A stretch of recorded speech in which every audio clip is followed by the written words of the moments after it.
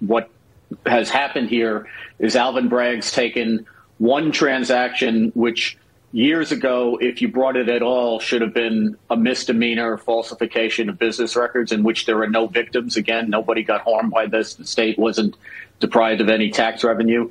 He's carved that up into 34 acts that he's labeled as felonies that could put Trump behind bars, theoretically, for over a decade. Over a century.